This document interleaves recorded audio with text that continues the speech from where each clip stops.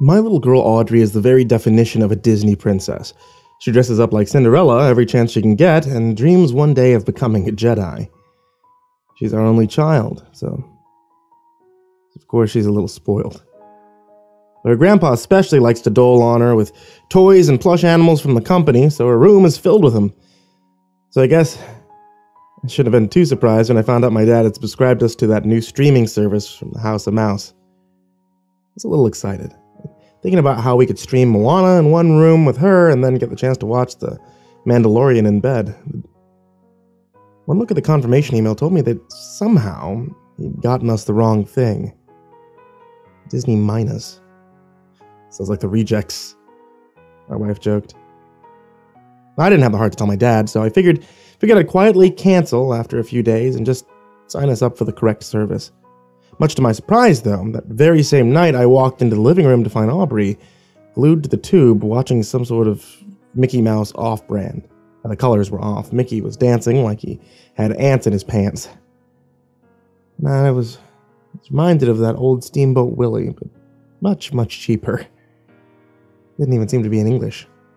Either way, she was giggling and dancing all the same, so I didn't see the harm. "Can I watch Pixar tomorrow?" she asked, as I tucked her into bed with her Jessie stuffed doll. "Okay, I'll talk to Mom," I promised. As I settled for the night myself, I decided to do a web search on the curious streaming service. It came up short. As far as standard Google was concerned, Disney Minus didn't exist. Everything was pulling up the more traditional and extremely popular Disney Plus. Thought nothing of it, and I went to bed only to be awoken a few hours later to music blasting from the den. I stumbled through the door to see our little girl plastered to our big screen television at 2 a.m. Tunes from a Frozen wannabe threatening to make our ears bleed. "Aubrey, what in the world are you doing?" I asked, as I reached for the remote. She didn't seem to notice. Her attention focused entirely on the show. The moment I turned it off, she reacted like a spoiled brat, screaming and throwing herself on the floor. I hadn't seen her act like that in years. "Aubrey, it's a school night. This is ridiculous," I chided her. The noise got so bad that my wife came in to help. Spoiler alert, yeah, she's a little bit of a snorer. "What's going on in here?" she asked, as she saw her kick and shriek. She was even trying to scratch me as I tried to pick her up off the floor. She was constantly repeating the same thing over and over like a mantra. I'm like, "I have to finish the show. I have to finish." "Aubrey, that's enough," she bellowed. As she stood over her and added, "If you don't stop this behavior right now, we'll take away the TV for a whole week." For a moment, I thought maybe the words registered to her. But instead, she reacted more and more like a feral animal, ripping at her skin and trying to make me bleed, until she managed to get free and snatch the remote up. I'd never seen her like that before. "I've had enough! You're going to bed, young lady!" my wife boomed. She was going to spank her, something we only do as a last resort. The second the show came back on, Aubrey immediately calmed down. She was hooked on this off-brand Disney, and it was alarming how adamant she was at watching it. I crossed my arms and I rubbed the bruise on my left wrist. Did she really grab me that hard? Didn't even know she had the strength, I thought. My wife returned a moment later and stood in front of the television. I thought maybe she had a chance to calm down and rethink a strategy on how to get her to cooperate, but from the look on her face, I could see that she was tired and frustrated. "Aubrey, I'm giving you one last chance to turn off and go to bed," she warned as she snapped her fingers to get her attention. It didn't work.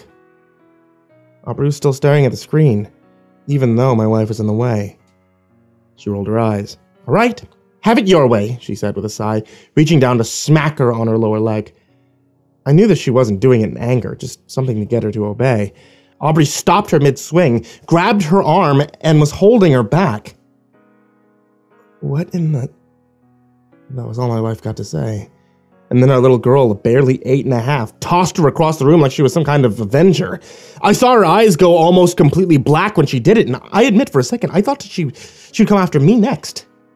When my wife hit the wall, a few photos dropped and the TV shook for a second. The images of the Elsa and Anna lookalikes glitched, and for a moment, I swear I saw something else. Closest thing I could describe it to is like a photo that hadn't been finished developing. Their eyes black and red, and their skin was faded, and their teeth were crooked. The ground looked covered with blood instead of the familiar fluffy snow. I went over to my wife to check if there was any injuries. What was that? I muttered, as she looked across the room to where Aubrey was sitting. Aubrey had this weird smile on her face. She giggled. She was still watching the show. She was still dancing like nothing happened, but now I was convinced that this was beyond just a simple temper tantrum. Try unplugging the TV, I whispered to her nervously. Music on the screen seemed to be getting louder. The fake Disney characters weren't singing anymore. No, this sounded more like chanting. I couldn't even tell you what they said. It just felt kind of evil. I had to use every resource available to stop it. My wife got up and slowly started to inch her way behind the flat-screen TV so she could snag the surger. It didn't seem like our daughter was paying any attention to her. Instead, she was mimicking the words on screen, despite the fact that they were clearly being voiced in some ancient tongue. Then she started to dance. It didn't look normal. This bordered on ritualistic. She was weaving her body on the carpet the way like a voodoo doll might. Like she had no control over her limbs. I was so frightened by it. So frightened I didn't move. Getting down on her hands and knees, my wife precariously slid her fingers towards the plug and successfully pulled it out from the wall. And then the impossible happened. The stream kept playing. It went dark for less than a second and then it returned. Computerized cartoons didn't even look human. Now all doubt of this being from Satan himself had faded from my mind. The one that looked like Elsa now had 6 limbs that transformed into these long, spindly-looking mantis claws, each of them digging into the body of one of the Arendelle soldiers as they tried to escape. Anna's legs bent backwards, tentacles spewed from her mouth. She was smiling so wide I thought her face would crack. I think the Olaf replica was the most disturbing. His face was melted. Bits of pixels looked like human flesh, and a wide maw stretched out across where his eyes should be. Instead, it was endless rows of teeth, like the kind that you would see a shark having. And they kept grinding and meshing together the way the gears do. And it seemed like he could come right out of the television. Aubrey was still dancing, twirling her body around mindlessly as her feet dragged onto the carpet and began to rub a strange pattern into the floor. It looked like she'd actually sprained, maybe even broken a bone. My wife pushed herself up, desperate to smash the TV to bits, turn off that demonic programming, but it was too late. Just as she slammed the device into the floor and the screen cracked, Aubrey became deathly quiet. On the carpet around her was burned what looked to be like some kind of sigil, and then she opened her mouth and spewed out what sounded like pure hate. Beasts at the gate, excrement of demons, awakening fury, blood in the sky, one true death, it beckons, it comes.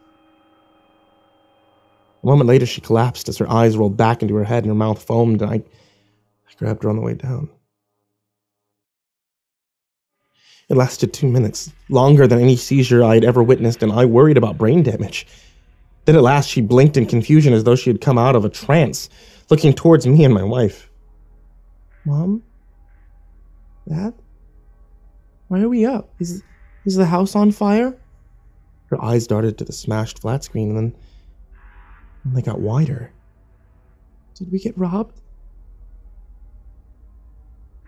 I looked at my wife and realized she had no recollection of the experience. It was a blank. It's fine, sweetie. Let's go to bed, she insisted and helped her to her feet. I was sure now that the worst was over. She shook and she shivered involuntarily as she went to her room. Then her body got stiff as I held her. She refused to enter. What is it? My wife asked her. There's someone in my room, Aubrey whispered. I stepped into the dark. My breathing. I held mine as I flicked on the lights and I stared at the slumbering form of a little girl. It was Aubrey.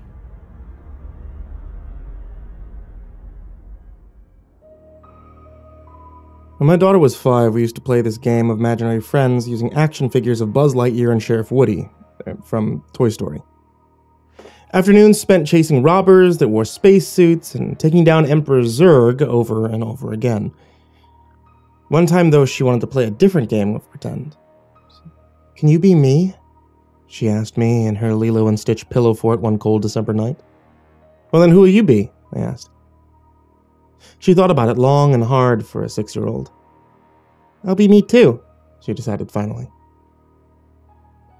Standing there in the room, staring at an exact duplicate of my baby girl, I couldn't help but think back to that time. My Aubrey's always had an active imagination, but this wasn't make-believe. The girl sitting on the edge of her Moana bedsheets was flesh and blood.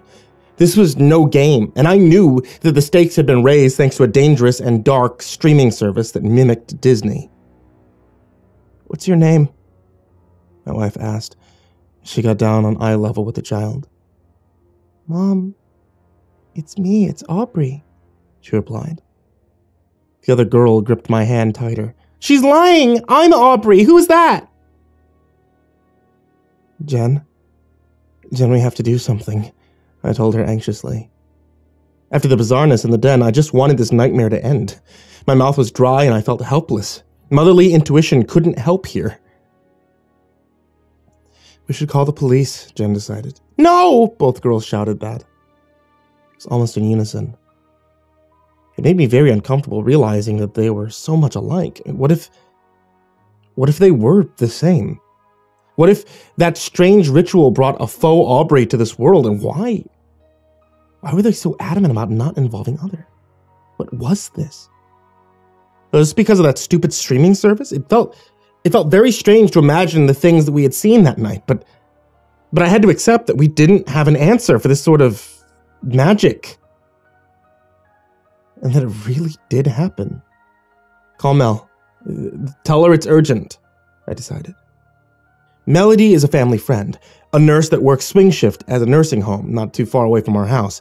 I wasn't quite ready to accept the weirdness that had invaded our home, and I figured that if anyone could understand it, or at least help us determine which Aubrey was which, there had to be a difference. Jen went downstairs to call as I guided the girls back to the den. I wasn't sure which one of them was my daughter, and back at that moment, it didn't matter. It seemed like whoever was the fake was doing a real good job at hiding it, so I took advantage of it. I asked them both to help clean up the mess.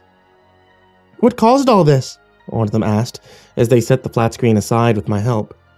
There were shards of broken glass everywhere, and for a short second, one of the pieces touched the soles of their feet. I expected a response. Aubrey was still a bit of a baby when it came to pain, but this didn't seem to faze her in the slightest. And then when she saw my reaction, she winced and acted hurt. I made a mental note to watch that one closely as we started to sweep up the other shards. I wasn't sure if it was a good idea to mention the events that led to the TV's destruction, so I simply kept them busy with chores. In the busy work, I was having a hard time remembering which Aubrey had reacted differently, and I cursed myself slightly for being so tired.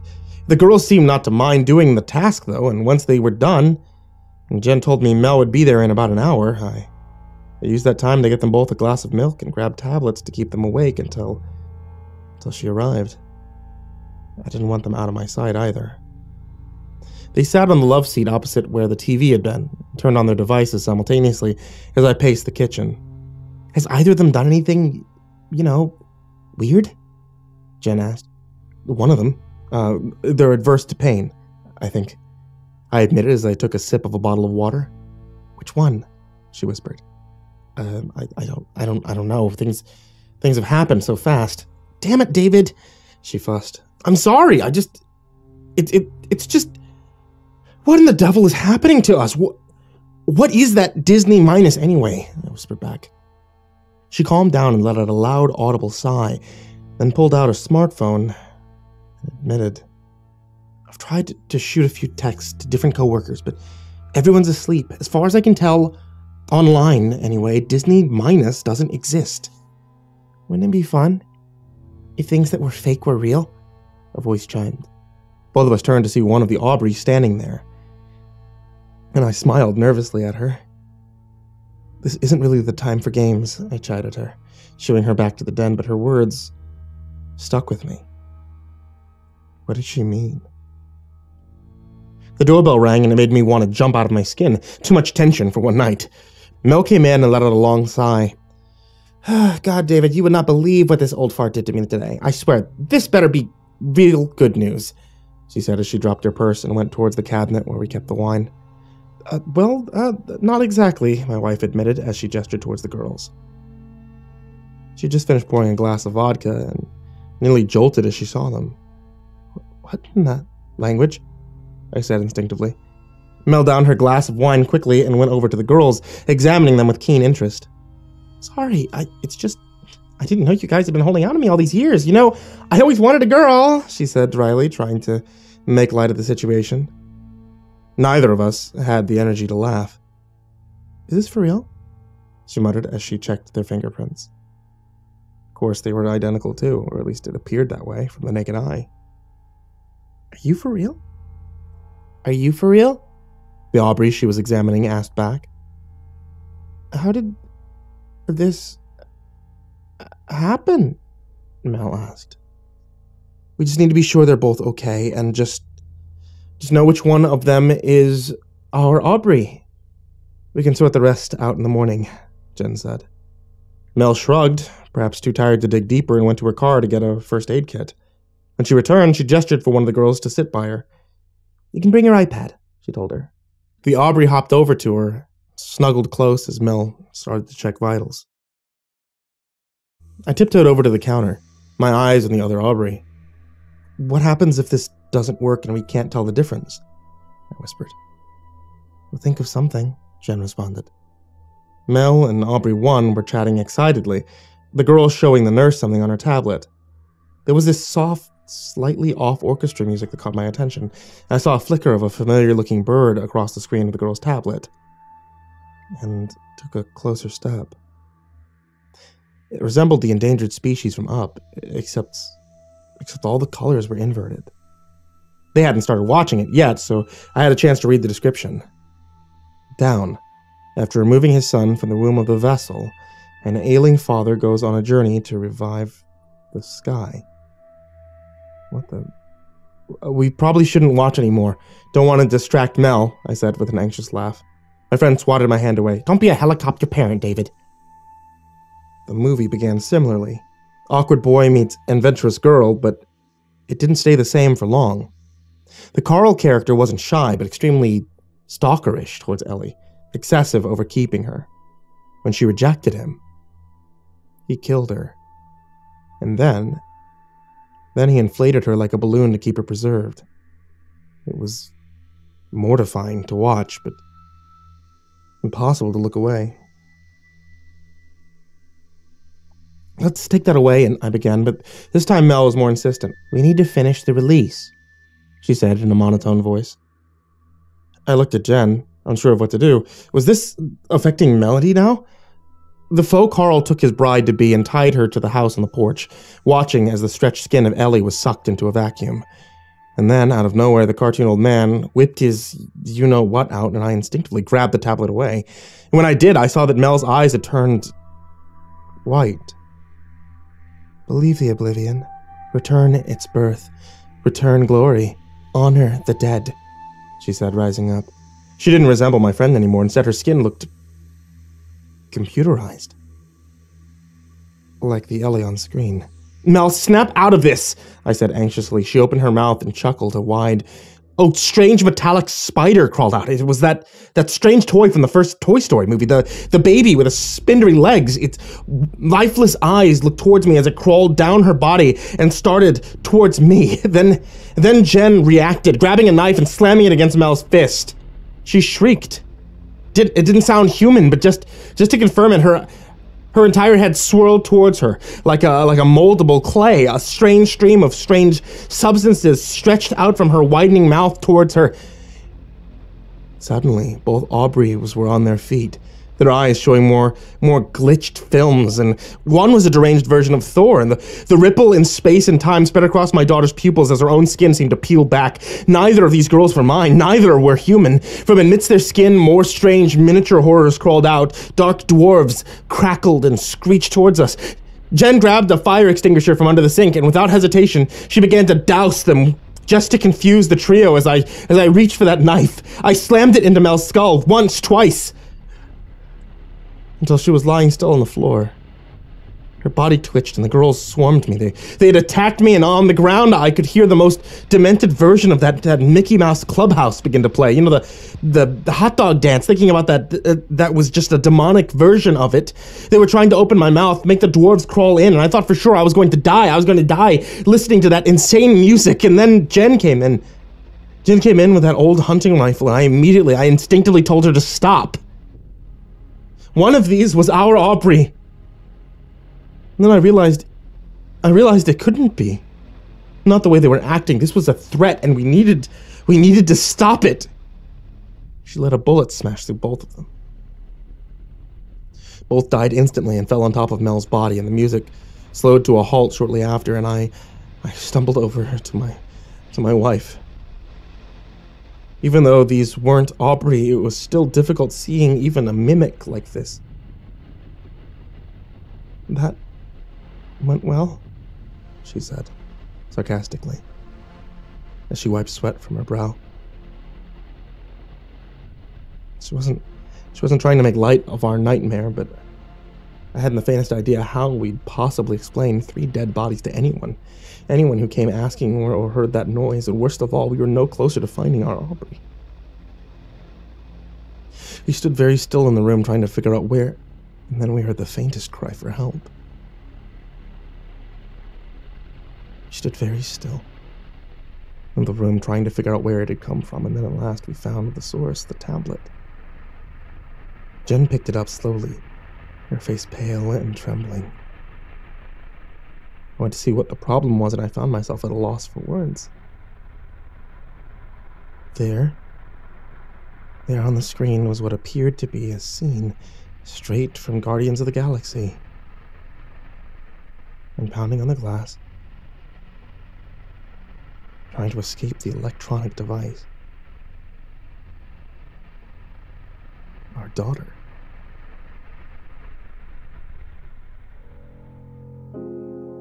My wife and I have run out of options quickly due to the supernatural Disney craziness that hit us in just a short few hours.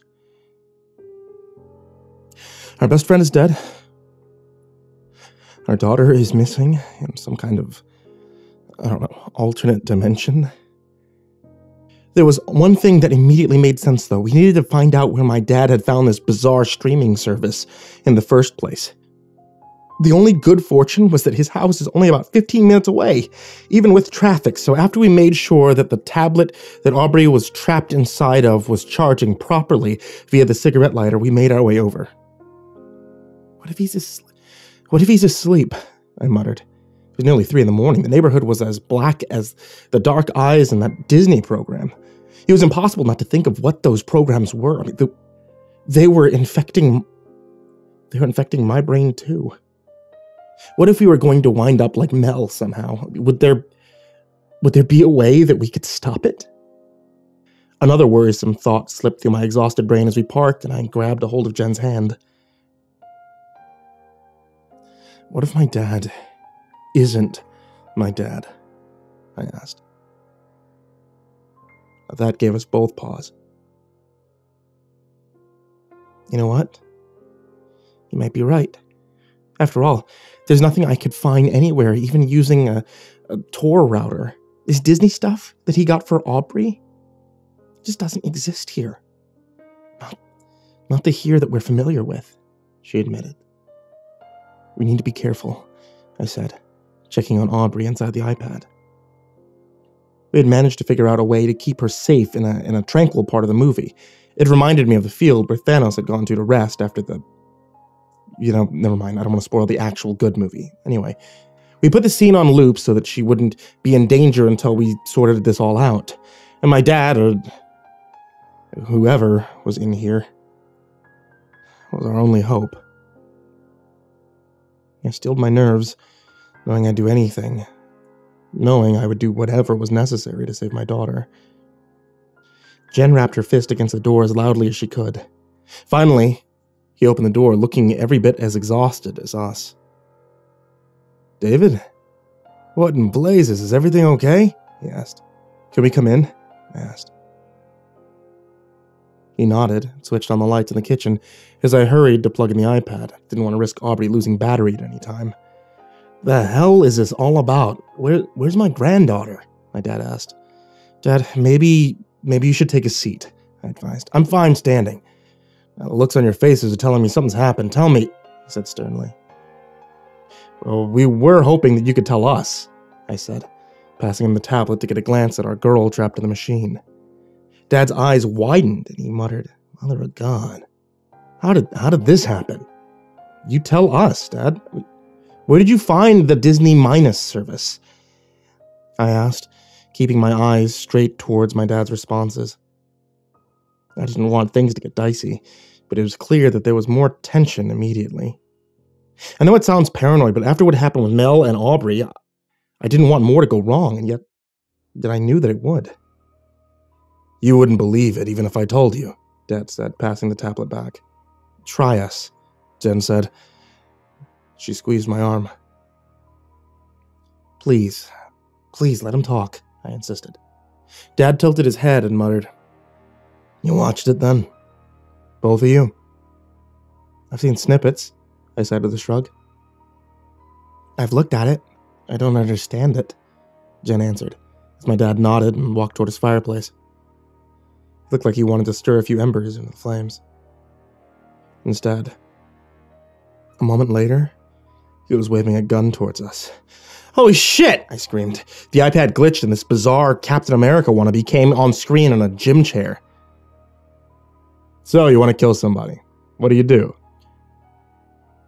David, come towards me, my dad said as he cocked his gun. First thing you do, overpower the enemy, Cap was saying, as I waved for my wife to get behind me. You were right, David. He's a fake, she said. Make them trust you, Cap said, a bit louder as Dad muttered, Please, David, don't listen to her. This thing is not your wife. If she's watched those cursed images, then she's already infected. His words confused me even more. Infected? Infected with what? Don't, David. He's playing with you. He knows something, Jen warned. I can't explain it. I'm sure before you came here, Jen was her normal self, but now that faux Disney's taking control of her, replaced her with the other one from that world, James said. Like what happened to Mel? I realized. She had arrived perfectly normal, yet somehow that show had changed her. Was I lucky to have just glanced at it? The only one thing to do in this situation, get them down and out before they could even get close, fake Cap was proclaiming as I took a tentative step towards my dad. I wanted to be safe, rather than sorry. And then Jen snatched me and clenched her hand hard. I thought that it would break. Jen, I said with a short breath as I turned to see my wife's eyes, quickly becoming as dark as the black cauldron. There's nothing you can do to stop this, she said in a monotone voice. Her skin rippled and altered, and just then, as the transition was finishing, my dad filled her with lead. I screamed as my fake wife tried to attack me and pull me down. Her body continued to follicate and shift as Dad desperately tried to kill her, and finally she was still a puddle of dark goo slipping out from the bullet-riddled body as I slumped over towards my dad. God, what is this all about? I could hardly breathe. I'd seen too much death in such a short period of time. Bring the iPad over here. I'll do my best to explain, Dad said in a neutral tone. I was too rattled to argue. I snatched it up. He cleared off his mantle and arranged the tablet where it was positioned like a T. It's meant to be some kind of projector.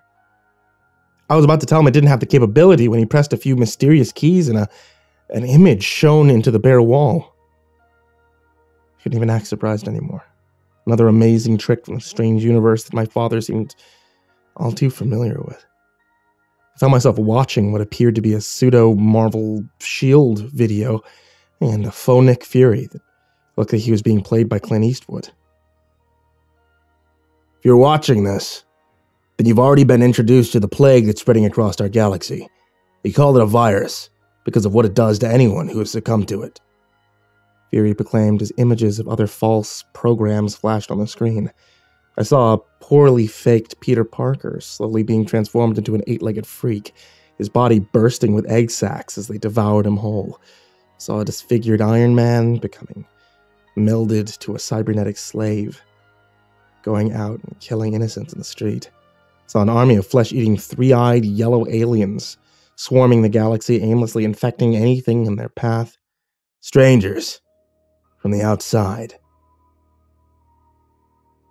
The virus, we believe, stemmed from the center of our known galaxy in a large space station, Nick continued, as a diagram of what looked like an upside-down diamond, shaped like a Death Star, appeared. Of course there was a Death Star, I thought to myself. It's your job to find a way to purge this virus before it destroys us all, Fury proclaimed. As the images dissolved, Dad sighed, slowly, and remarked, My allies and I searched for ages to locate a gateway to your world. Be free from this madness. You figured coming here would be safe. Wait, you mean you're not? I said, grasping for words. Your father's safe, David. I didn't do any harm to him. As a matter of fact, our meeting has helped me to discover a possible cure for this horrific incident. A cure? How? Isn't much time to explain. Wait, okay. But what about Jen? Or Mel? Are they in this make-believe world that you come from? I don't know. The virus works in a subatomic level. One of our top researchers, Kim, found a way to reduce molecules, keep people safe. Moves between dimensions the way that you would imagine a radio frequency might. Why? Wait, why would you do all this? I muttered, as he returned the image to the show of Aubrey. Thanks to all of the interference, she was now in what appeared to be nowhere from the first Guardians movie, trapped as a part of the collection. Our galaxy's dying. Our reality is being stripped apart. We need a new home, he told me. So you're invading, he realized. Some of us intend to, but I've noticed ever since that I managed to find the cure, my own mental capacity has improved. I felt free from the virus, he explained. Even so, my daughter, no, my family is in danger, and it's your fault. You have to help me to get away from here, I told him anxiously. I can try. I believe there exists another version of Frank in this world, and if so, quite likely he'd have a way to cross dimensions. He better. Call him, I told him, passing my smartphone. Dad sighed and did as he was told. As I looked back at the bloody mess on the floor, it still looked like Jen was moving, or that something was growing out of her.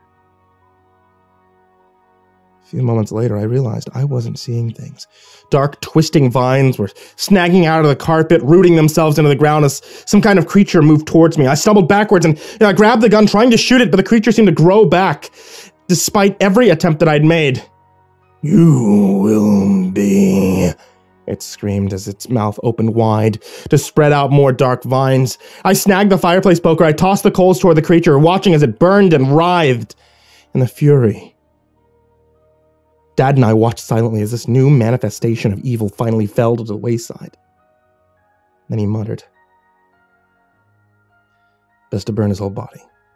You know, just to be safe. It felt wrong. It felt wrong to treat Jen this way. But I knew that I couldn't risk the infection myself or another attack. I dragged her now headless body over to the fireplace and I started taking coals and embers to do the job. A few silent moments later, and the body was aflame. I was quiet, trying not to shake. The version of my father from the other dimension returned a short moment later and remarked, "Good news, I found her. Good news, I found him. We can meet in half an hour at the old church." I nodded as I watched the strange creature shrivel and die. We didn't have a moment to waste.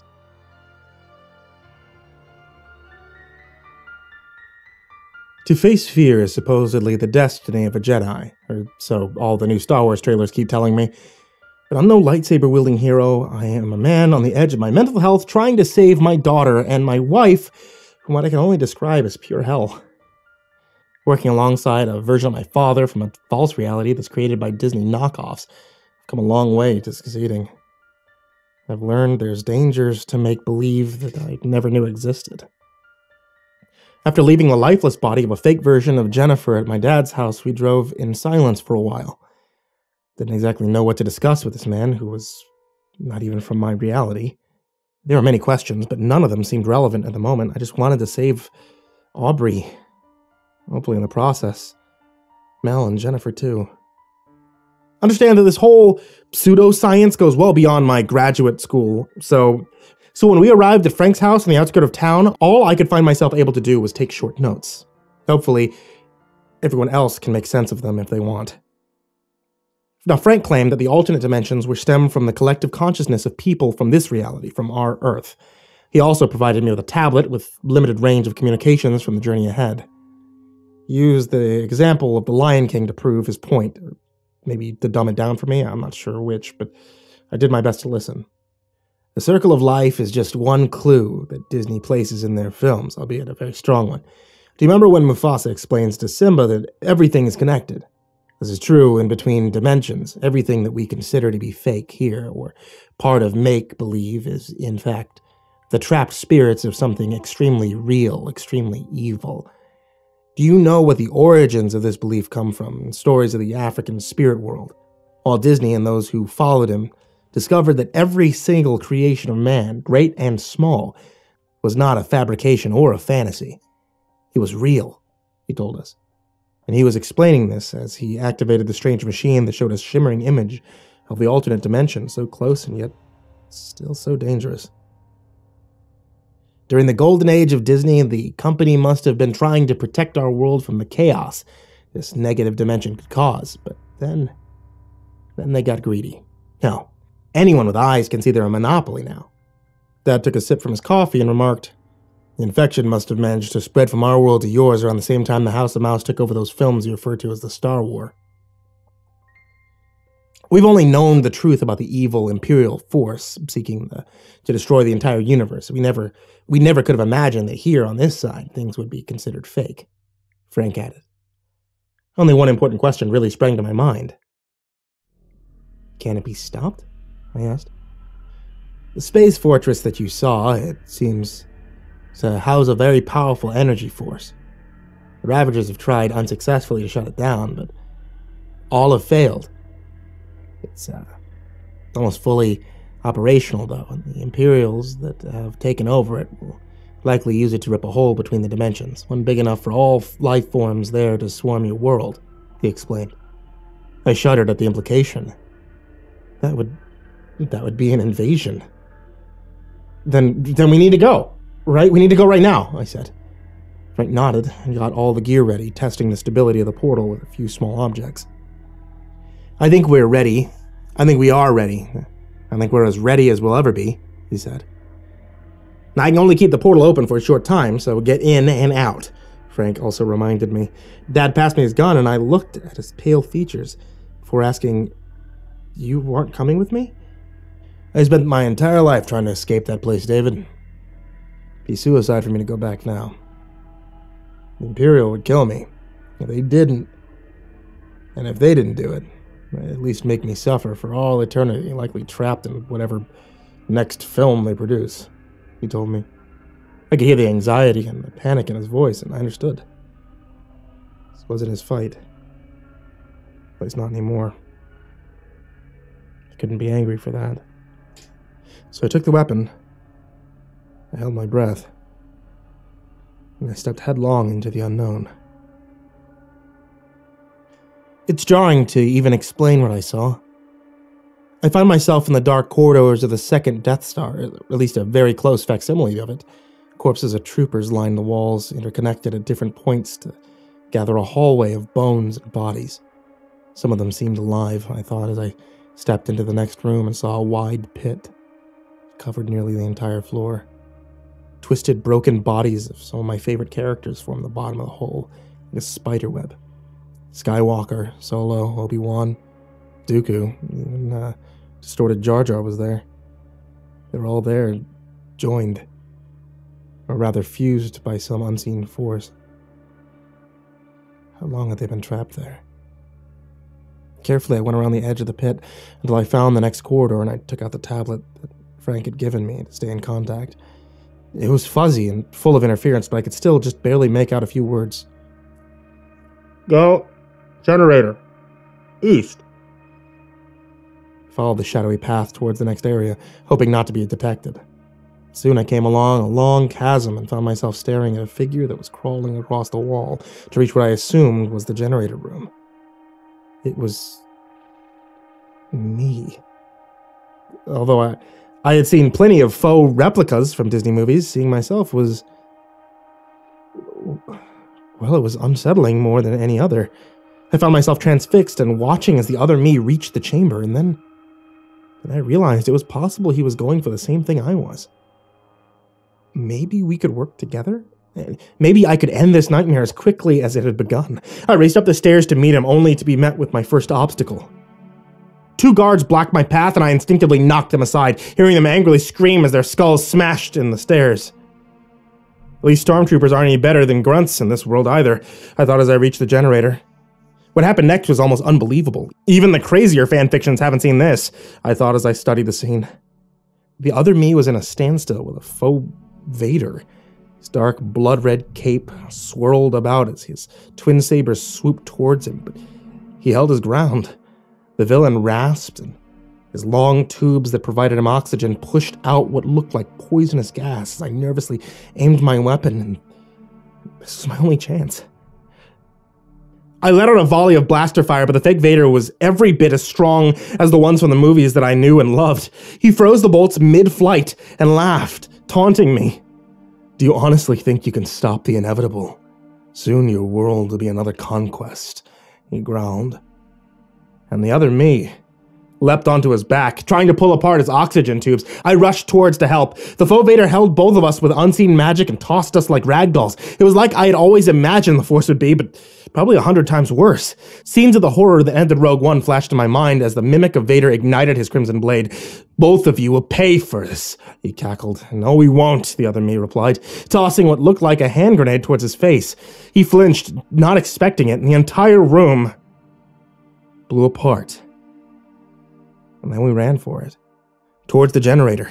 He ripped apart the vital circuitry as we passed, and I heard alarms blare across the station. It wouldn't be long until this place would explode. Outside one of the windows, I could see ships arriving to try a suicide pact and destroy this mimic Death Star. How did you get here? The replica me asked in between jogs. Too long to explain. Where's Aubrey? I asked as we turned a corner. He paused, staring at me for a long moment, and then a cold realization hit me. Aubrey's dead in this world, isn't she? I asked. I knew the answer, but it still hurt. He nodded slowly, his face a mixture of pain and grief at what I had that he had lost. How many other families were here doing the same thing, I wondered. How much had Disney taken from them? And from behind us, a roar came. I turned to see what looked like a hybrid of a Rancor and the Incredible Hulk chasing after us. It was smashing past all the droids and troopers in its way, ready to rip us limb from limb. We need to get back to your world and detonate this gate, my doppelganger told us. I hesitated. I didn't want to leave without my daughter, but the monster was telling me at that moment that it was my only option. We zigzagged towards the portal where I had arrived and pushed through as easily as I'd come. The others waited for me on the other side and looked at my duplicate anxiously. David, thank God, Dad said, hugging the other me. Somehow he knew how to distinguish us. Hurry, close the gate, I said. But it was already too late. The portal was spreading. The Rancor, that Hulk thing, was almost through. I clenched my teeth and I realized our battle was not over. There was a chance. There wasn't going to be an after-credits scene for the story.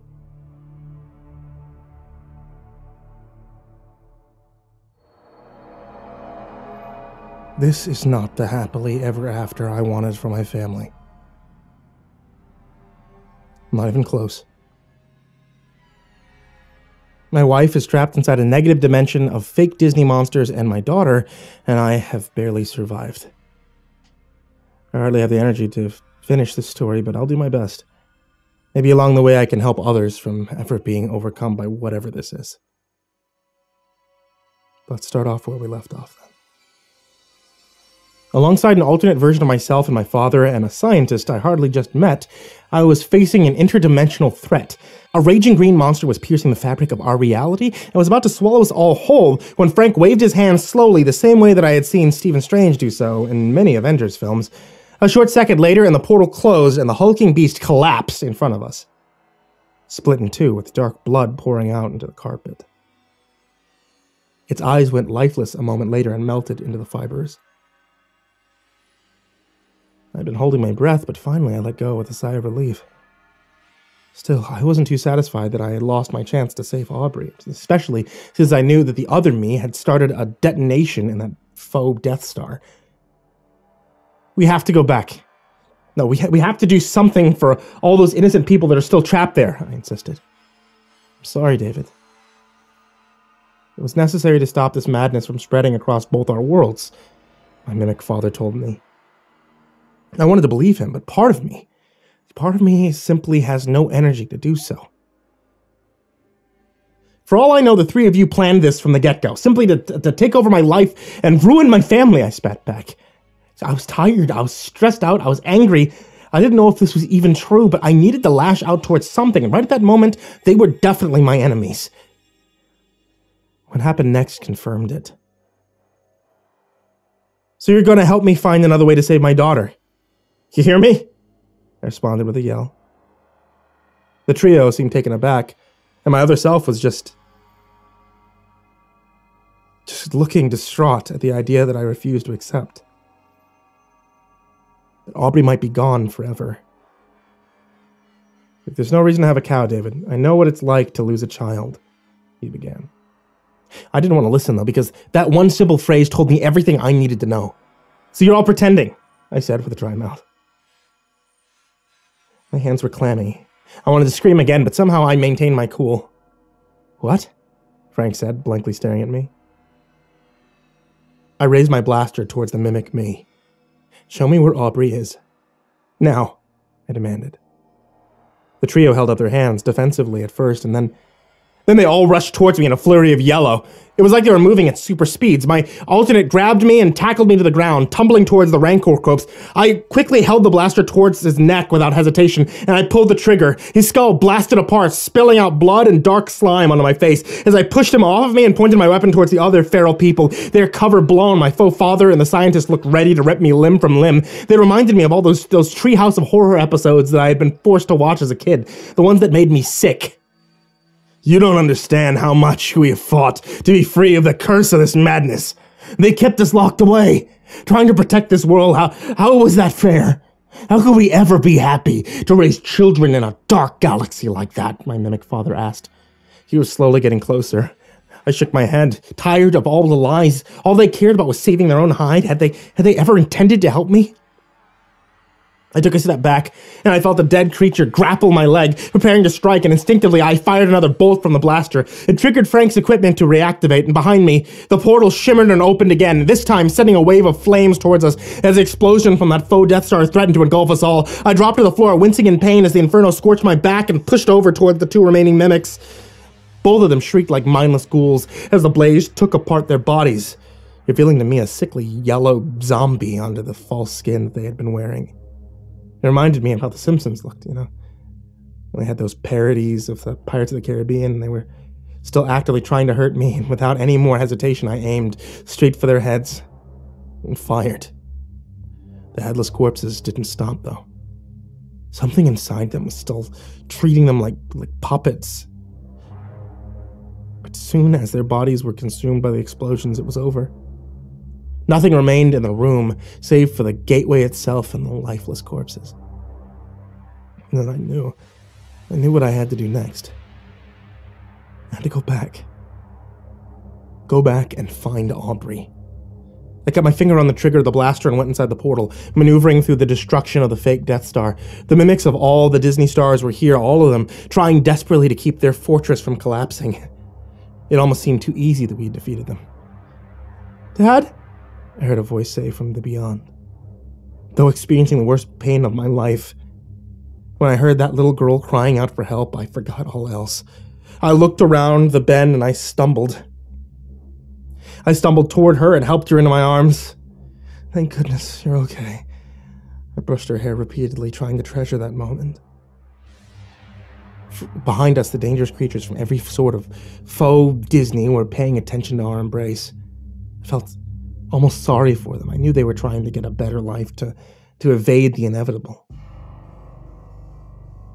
Together. We want. Together, they begged. But I couldn't risk more danger to myself or to my daughter. I moved slowly towards the portal, thinking that I could just escape again. You're going nowhere, a robotic voice said. I'm a short, hairless raccoon. He was snarling at me with prosthetic teeth. He stood in front of the portal, and behind him I saw the other Ravagers approach.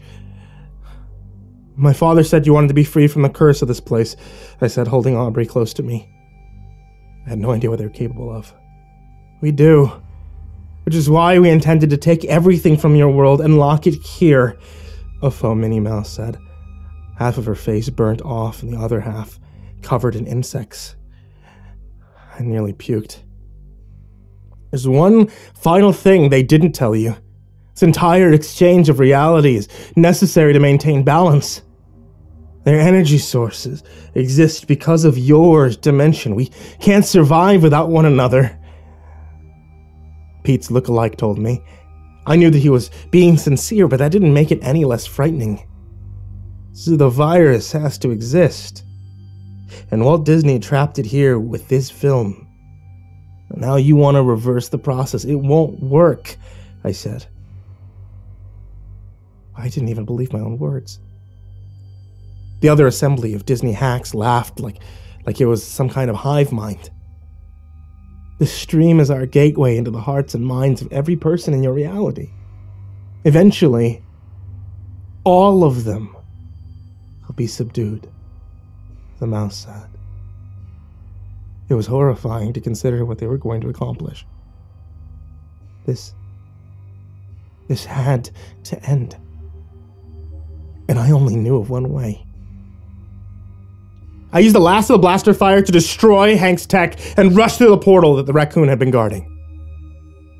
Aubrey clutched my arms and held me close, crying softly as we stood there. At last, this nightmare could be finally over. Since the incidents occurred, I haven't heard any references of this Disney Minus streaming service anywhere.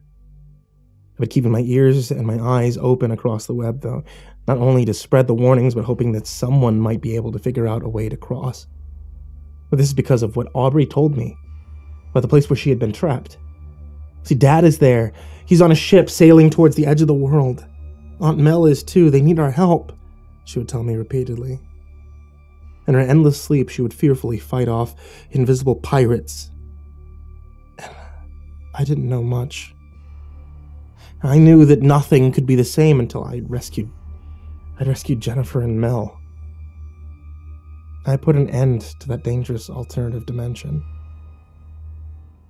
I got a hit on this post not too long back from another user who said they'd found the Disney Minus on the dark web. And I think this might be the chance I had been waiting for. I'm going to take it. I have to end this once and for all. I've offered a close friend to let Aubrey sleep over so I could go and speak to this stranger and see if they knew about the dangerous shadow world. I know there's a chance I might not make it back. I might not even get to cross over and find my wife or my best friend.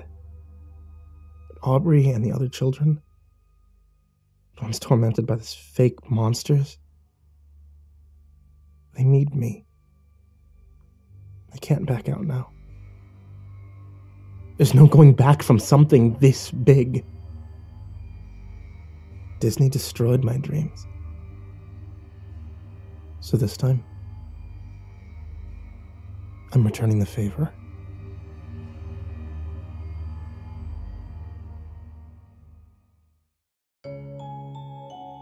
Hey there kids, and happy holidays. It's me, MrCreepyPasta.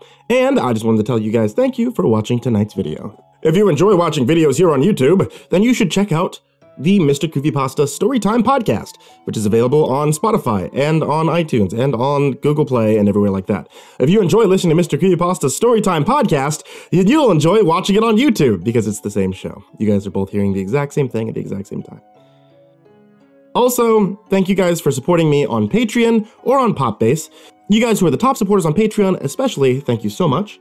Like Joey Gilbert, Jordan Alexander Sanchez, Wayne Milstead, Chambinski, Ken Lando Higuchi, Brianna Tine-Janzen, Stephen Van Huss, Tristan Pelton, G Weevil 3, Diana Kraus, Asia, The Red Oak Shield Virus, Sandy Barney, Nico Kyle, Caleb Dougal, Daniel Polson, Dante Rao, Last Blade Song, The Ginger Bros, Don Mulemeister, Eliminator 86, Nubsky, Finley E. Hopkins, Steampunk Sinner, Rafael Rodriguez, Optimistic Avocado, and Dr. Strawberry. Everyone there, as well as in the description down below. Thank you guys so much. If you'd like to also follow me on Popbase, where you can get a couple of different updates here and there and play games along with me, then you can do so on your phone. It's on Android and on Apple. And if you guys are looking for something like a hot beverage, such as, say, a tea for the cold winter months, then my wife is still selling teas over at etsy.com/shop/ivorymonocletea, including a MrCreepyPasta tee that has me on it dabbing. Don't actually, if you do order that tea, request that sticker because we made it, but she didn't want me to put it on the tea because she said it wasn't professional. I think it's whatever. Check back throughout the entirety of the holiday season for more horror stories every single day. Forever. Sweet dreams, kids.